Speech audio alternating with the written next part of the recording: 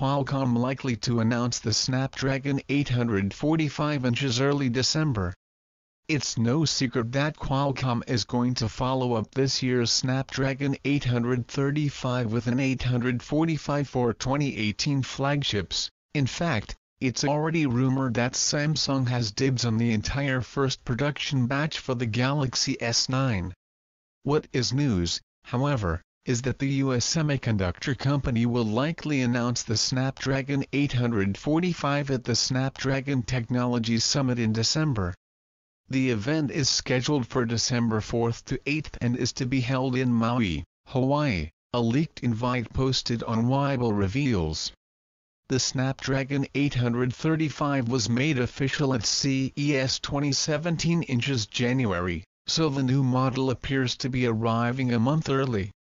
Arriving might be an overstatement, though. We won't be seeing the chip in a production device before the spring, as that's when we've come to expect high-end Galaxy S's.